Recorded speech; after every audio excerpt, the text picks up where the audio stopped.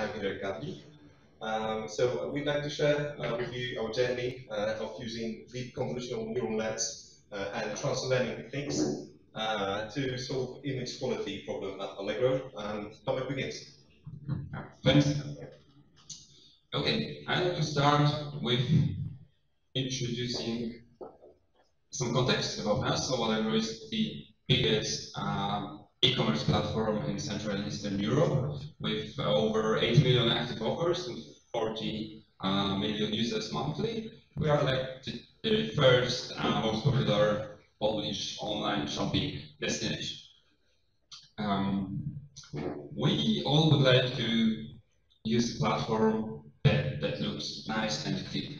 We know that the image quality, the product image quality affects the way our platform is perceived and it affects customer experience.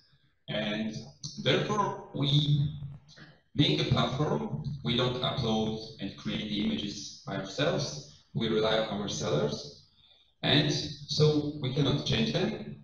We can impose some rules on them. And we would like our images to be clean, and by that we mean that the product is presented on a clean white background, that there is no additional text, watermark, and that there is no frames around the product. So having a lot of searches every day, and most of them going through the default algorithm of relevancy, we can use this as a tool, as a kind of incentive for sellers to produce content of high quality. And what we're going to do in this project is detect those aspects and use the relevance sorting as a tool to promote high quality images. So this is an example of the images that we would like to have, that we wish to present at our platform. And here you have one example of an image with each bad trait, so to say. So on the left, we see a product that is presented on some non-clear, non-white background. In the middle, we have products surrounded with some text, and there is a watermark, small. And on the right, we have a product surrounded by a frame. So that's our scope. We want to detect those traits. Okay, let's proceed with the first solution that we tried on our journey here, which was to use a classical computer vision-based algorithm. And I'm not going to go very deep into those, just as a reference. So at that moment, we used a combination of a few algorithms. And by that, we used GrabCAD for segmentation, which is a process of finding out which pixels on the image do refer to the product, the main thing itself. And then we averaged background brightness to detect background. We used scanning edge detector for finding edges that we approximated to the frames, and we used maximally stable extremal regions for detecting text. It was combined with a bit of expert knowledge, and as you can imagine, after a while, it occurred to be quite hard to manually tune some hyperparameters there and combine those algorithms together. So we decided to go on for a machine learning solution. And our initial approach was to tackle the frame aspect, and we trained a 3-layered convolutional neural net to detect those. And since our original dataset had only 5,000 samples, 5,000 images, it's quite small for a network like this, we heavily used regularization techniques like image augmentation and dropout to train this model. Okay, to train a model for a classification task like this, we need a labeled dataset, right?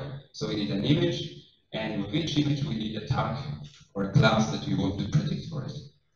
And any publicly available dataset will not cover that kind of task, so we needed to create a sample by ourselves from our distribution of Allegro images, so to say. So first of all, we followed an active learning approach where we used the previous version of the classifier to prepare groups of images, and the human task was just to pick those that were errors. It's a much easier task than to go through an unsorted list of images and pick a class for each. With that method, we gathered this data set of size 5,000. We found out that the data set of this size was too small for two reasons.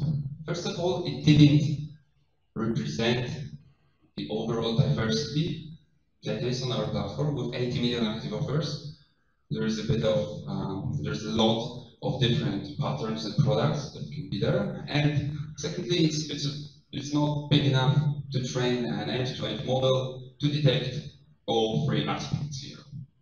So we decided to outsource this problem to an external company called Diplomatic. We prepared a sample of images, and they gave us a binary annotation for each tag, for each image here. Okay, one side note for building a data set like this in the industry, we tried to tackle a few biases. By that I mean that we have a diverse product categories. Some of them are very big, some are very small, and we don't want an over-representation of those big categories, as well as we don't want an over-representation of a single seller. If he has lots of images and they all look alike, we don't need that kind of repetition. And we are mostly interested in popular offers. So we sampled 80% of the dataset from the most popular offers, and the 20% was sampled randomly from the rest, taking into account those biases, that we will only take maximum number of one image from each category and from each seller. Okay, one interesting thing is that we agreed that the error rate was to be maximum 1%, and it was like this. And at the end of the project, our best performing model was actually able to find existing errors in this dataset because it predicted a totally different class. So we were able to fix them as well at the end. The last thing about the dataset I want to show is that it was highly imbalanced. So in every aspect, especially on the right frame aspect, you see that only 10% of the images have frame are non-compliant with the rules. So we will take that into account at the later stages when training the model. Okay, let's move on to deep convolutional neural networks that we applied for the job, because this looked like a tool for just. Oops. Okay, why neural nets at the beginning? So neural nets, as you probably know, can approximate almost any function, provided they have proper size and structure. They are built quite easily. It's a series of linear transformation interleaved with nonlinear activation functions. And we can train them very well using algorithms. We use backpropagation here for multi-layer perceptrons, which is a specific case of stochastic gradient descent, SGD. And up until a few years ago, it was quite hard to train big and large models like this, due to a few problems. And recently, the progress in research in this area went quite fast, and it is now possible to effectively train very accurate model. And convolutional neural networks are this type of network that is used for handling data like images, data that have local structure. And by local structure, I mean that if you want to say whether on this image you see a cat or something else, and if you represent an image as a matrix of triplets of numbers, one for each color in RGB space, then you look at nearby pixels, not at pixels that are very distant from each other. And convolutional filters, which are building block of convolutional networks, exploit this property. So a filter is a function built in 3 dimensions that goes through an image, and for each part of the image it generates an activation value that is then an input for the next slide. So we have many filters like this, each detects a distinct feature. And what's most important is that one filter is applied in the same way for every part of the image. and this is called parameter sharing in general. Here you can see an example of visualization of input layer, first layer convolutional filters from Allegro network, and you can see that on the top, in the top row, those filters would activate on specifically on edges, both thick and thin, and at various rotation angles. At the bottom, the filters are mostly sensitive to color, neighboring different colors. So these are kind of the basic features, basic visual features that those kind of networks are capable of finding out and detecting. And here you can see a structure, overall structure of a convolutional neural net, where from the left, a part an input image goes in, it goes through a series of convolutional layers, each one has a convolutional filter. They are interleaved with subsampling, also called pooling operations, which whose aim is to, first of all, reduce the dimensionality of the data, and second of all, to make the network ignore the actual location of a specific trait. At the end of the convolutional layer, we have a vector to be called an embedding vector. This is kind of a representation of the whole image. And depending on our task, we can do something with it. Here it goes through a fully connected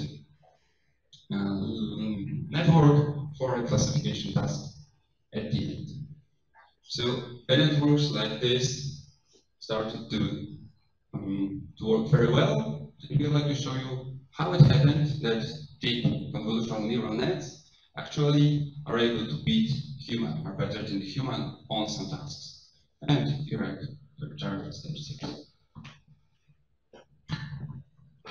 All right, so it's hard to talk about recent advancements in convolutional neural nets without mentioning computation, where all those networks were submitted. And that's ImageNet Large Scale Visual Recognition Challenge, or ILSVRC for short. That's probably the most prestigious and most important competition for image recognition and for object detection tasks. And at the core of this competition, there's a data set which consists of roughly 1.2 million images, which have some quite high variability in them. So you can see there's plenty of different aspects, that those images show. So there's some broken microphone. All right. Is it better now? Yeah? Yeah. All right, good. So we can see that there are some images of different scale. Some images are cluttered or not. Some objects are deformed. We can see that the items in the real world might be of different size. So it basically, it's a good data set that shows what we see in our lives. Here we can see how convolutional neural net could handle classification of those images. And what's important is that there's 1,000 classes in there, so those classes are quite specific. There are two kinds of metrics that are used to assess how well those convolutional neural nets or how those models perform. And this is the top one metric, where we expect that the top hypothesis of a model is the right one, or the top 5 where we expect that the right one is in the top 5 guesses of the network. So at the top we can see that there are some images that were classified correctly by this means of top 1 metric. So we can see a margin there that was a bit off the center, and the network managed to recognize it correctly. We can see a motor scooter, which was photographed in really bad lighting conditions. So the network managed to recognize that as well. We can see some other images that we would probably have some trouble recognizing them as well, because of how ambiguous the class is. And we also have some images that well, we could argue whether the picture there is a dog or a cherry, and probably none of us would recognize Madagascar cat, I guess. Um,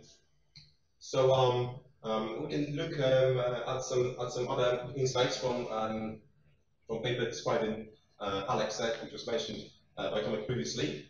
In here we see at the leftmost column, we see some reference images which were processed by the network, and we looked at the vectors that represented high-level features of those images. So we want to see how well the network learns those high-level features. And then we looked at vectors created for other images in the dataset and looked for the nearest ones. And those are those images. So we queried with the one in the leftmost column, and then we looked for the closest ones. But we can see that semantically, those images match. That confirms that those high-level features that are being recognized by the network are actually sensible ones. Right, we can also see that ImageNet dataset contains a really diverse set of classes, and those classes are pretty specific. If you compare it to Pascal VOC, which is the competition that was held before ImageNet, there were classes like bird or cat or dog. Now we have different kinds of schnauzer, different breeds, so that's really specific.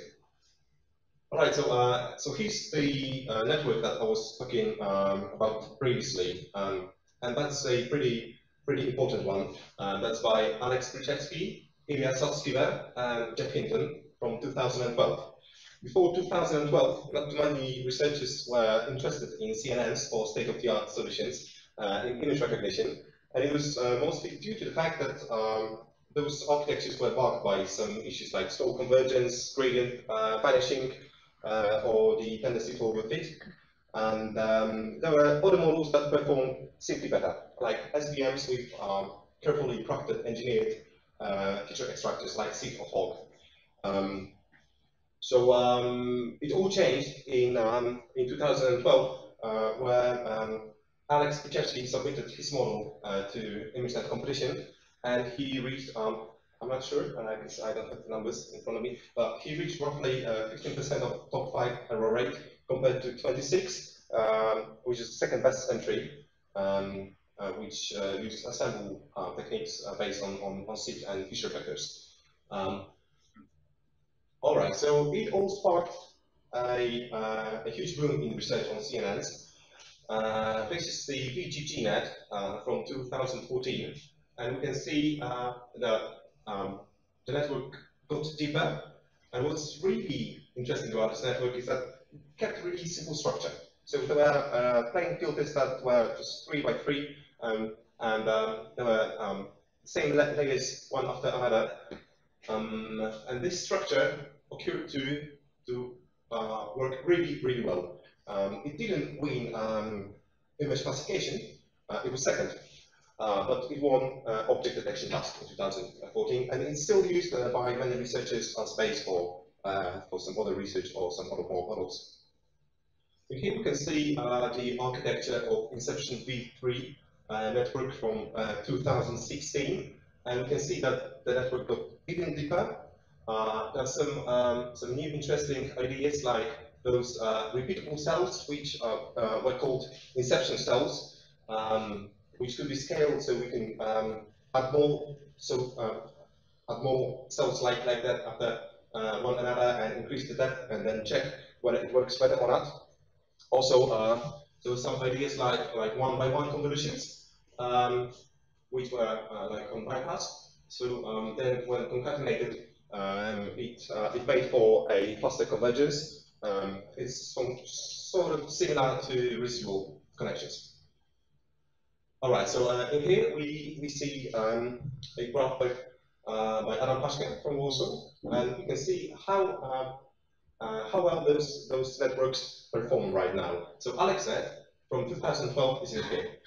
So we've made a massive progress in recent years. And that's the right moment to mention Andrei Karpathy and his experiment about learning classes from ImageNet.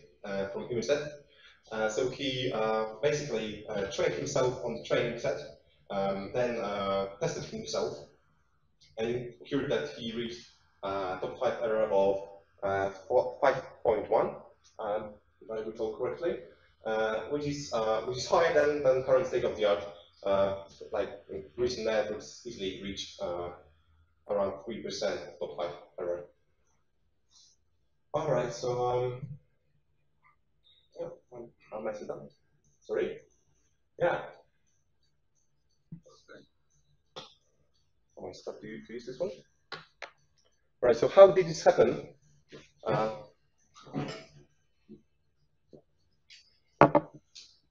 There's plenty of techniques that actually make these big improvements in deep learning, but not all of them are so well understood. It was argued by Ali Rahimi at H 2017, where he had a pretty influential speech for his Test of Time award.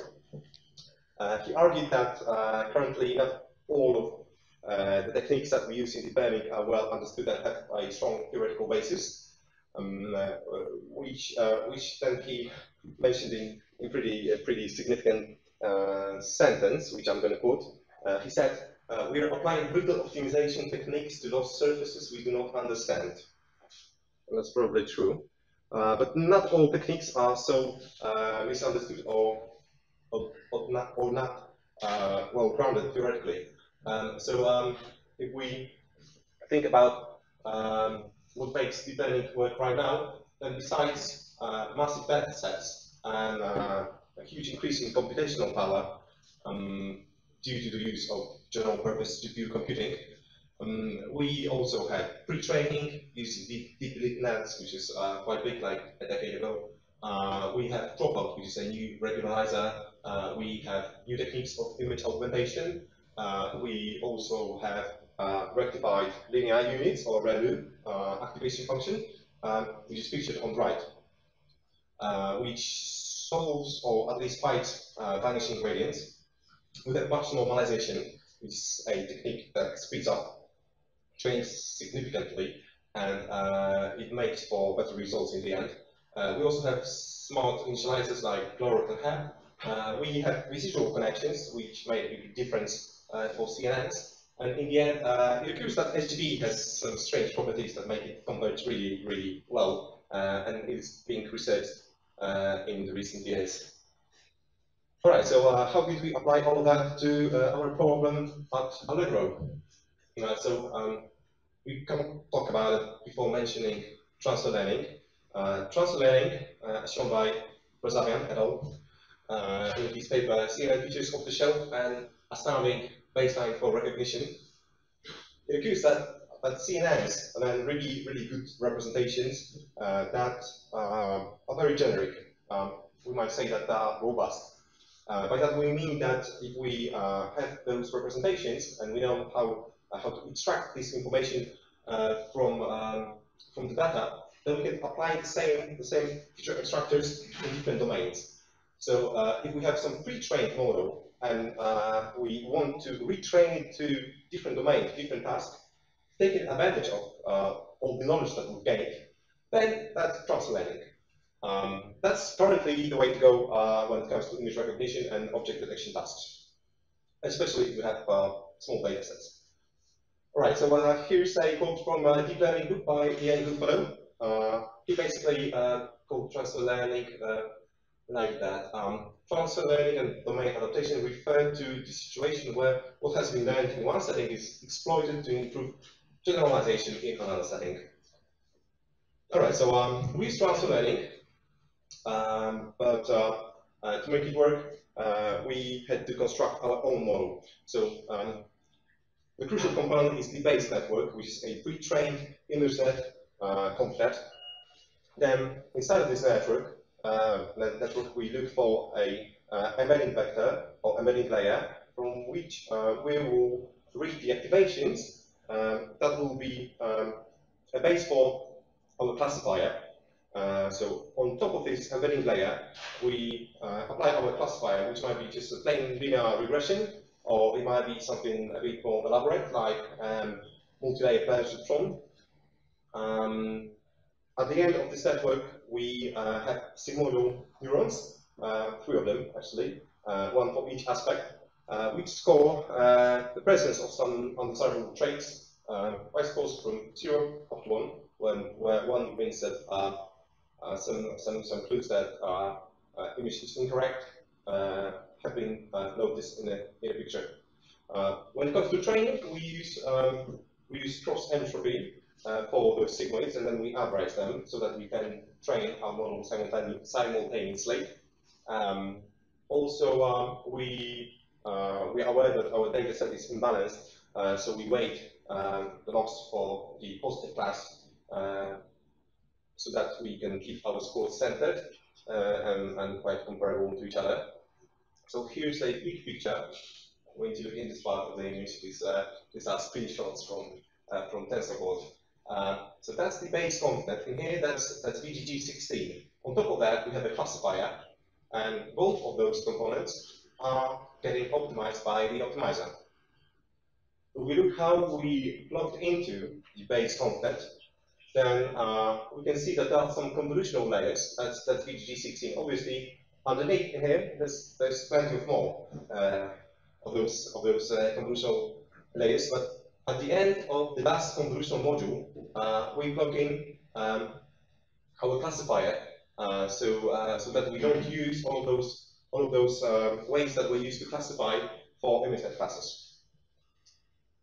If we look how our classifier is built, then based on the activations from the embedding layer, we might apply some dropout to that if we find it appropriate, if we test that that's a good idea.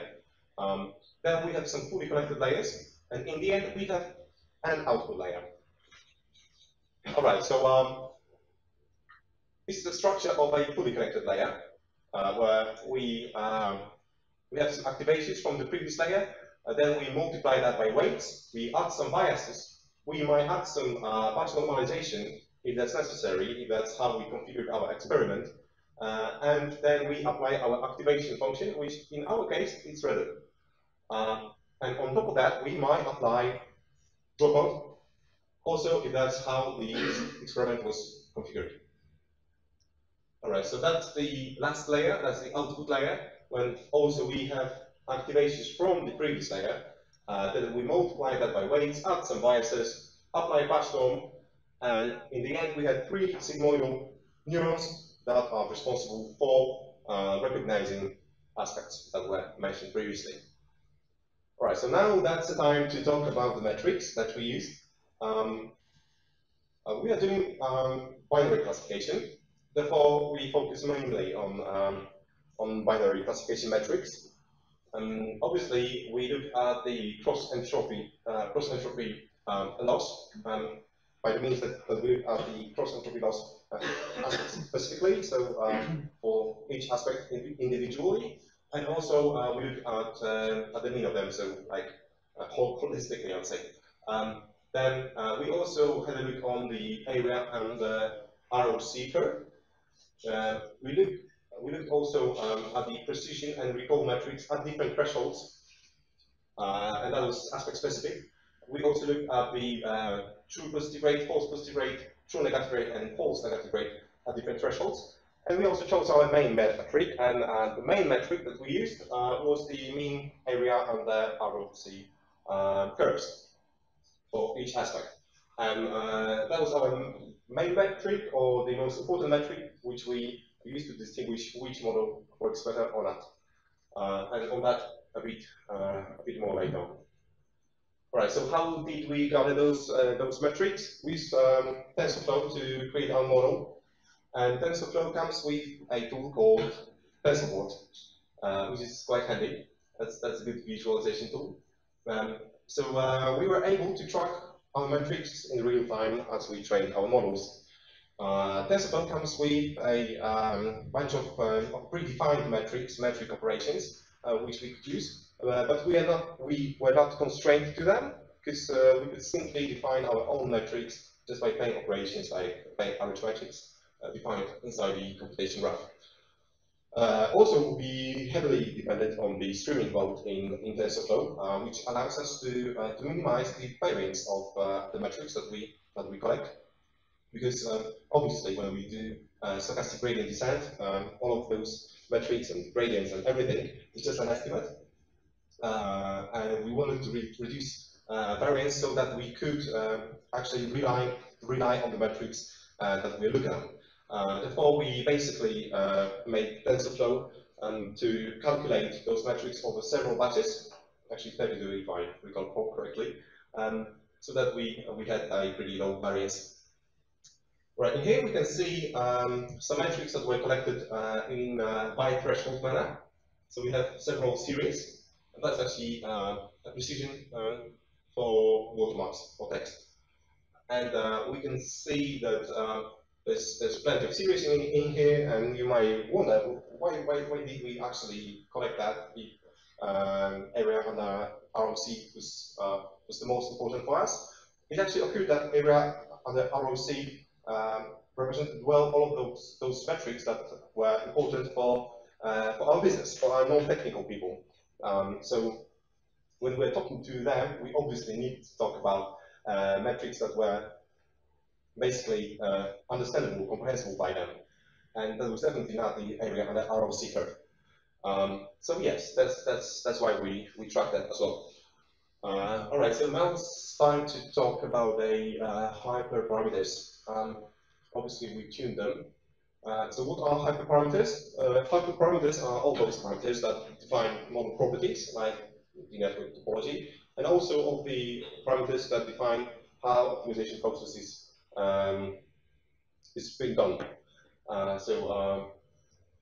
Let's say learning rate and so on. All right. It's really important to tune those parameters because there's plenty of them, and it's really hard to choose correct ones in the beginning.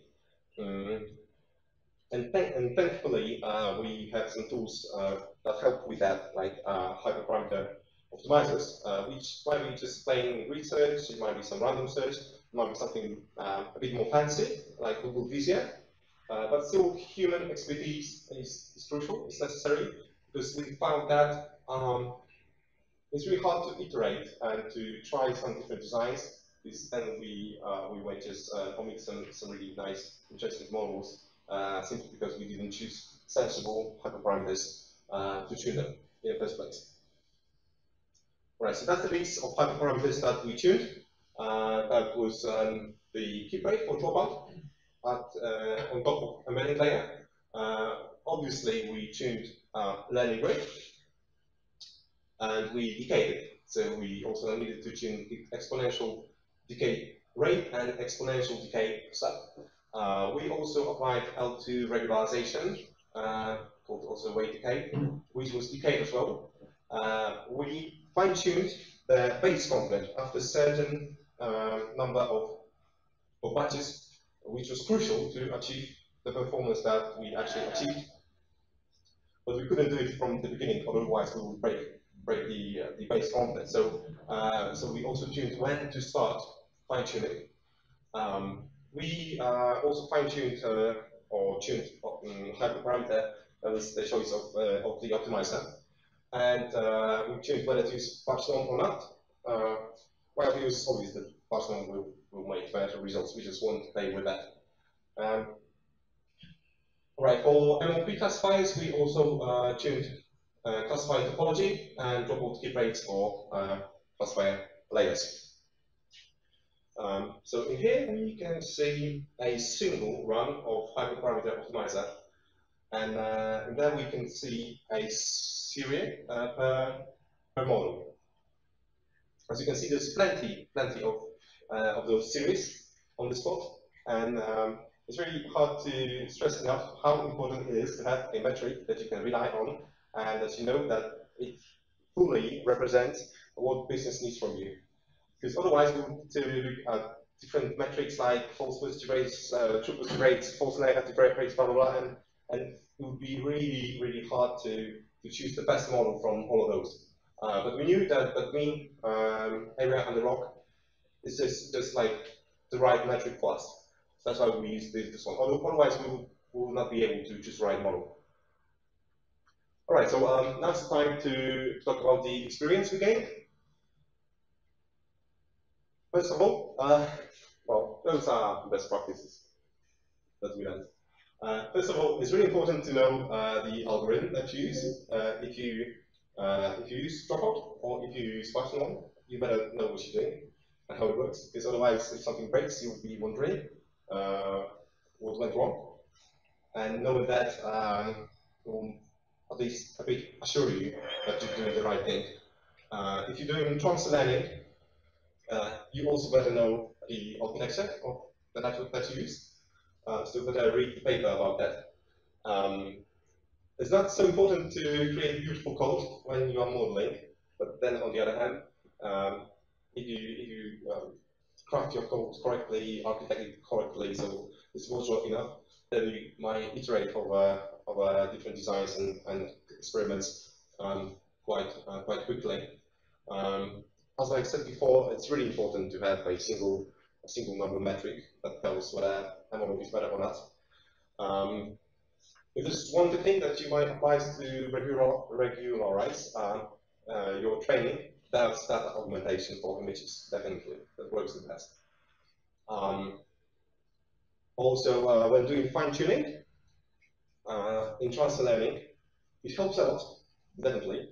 But then it's very easy to wreck the carefully tuned weights in your base content or any other network.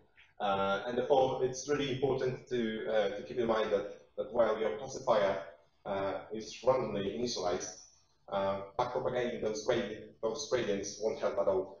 So it's a good idea to first tune your classifier, then start tuning your base content, and always choose wise optimization parameters, so wise learning rate, because otherwise it will ruin that content as well. It's a good idea to use Patchworm by default, it just works. If you are using Patchworm, it's usually not needed to use Dropout, because Patchworm is working as a regularizer as well. It might seem that weight decay is not defense right now, because we have other techniques, but it seems that it helps actually to converge to better minima. Therefore, it's a good idea to use that as well. You should definitely use some wise parameter initialization. It's good to decay your learning rate. That's pretty obvious. And it's always good to tune your hyperparameters. Right, so right now it's time to talk about how we deploy this model to production, and Tomek will tell about that. Thanks. Okay, having a model that gives good enough performance, good enough metrics, we deploy it to production.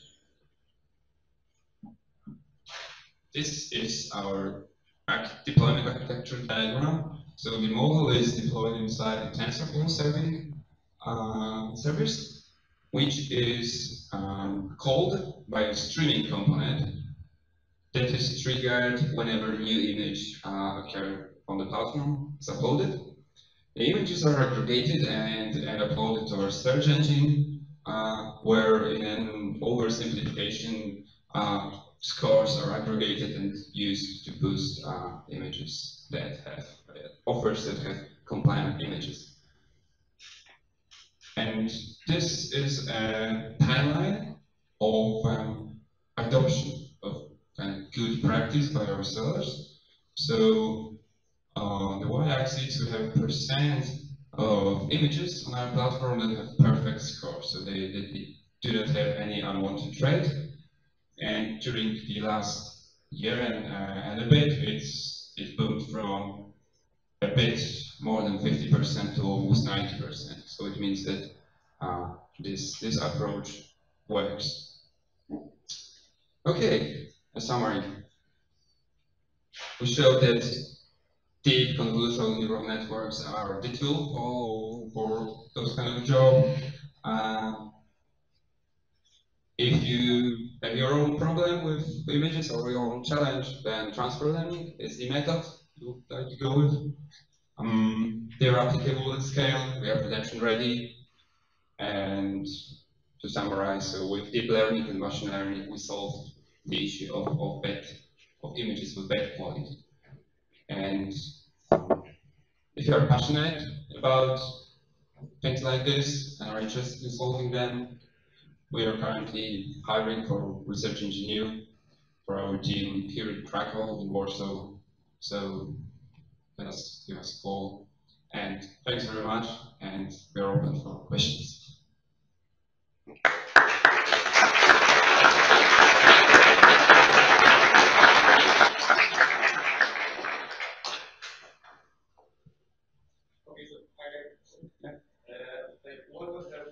What was the task for the model? You want to decide which are uncompliant and compliant based on those phrases or text and stuff like that, right?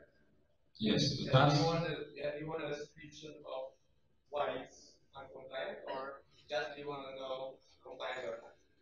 Well, we split it into those three separated aspects, and each aspect got its own score. Its probability or how bad it is according to this aspect. There was no task to localize or detect the place on the image that you're asking about.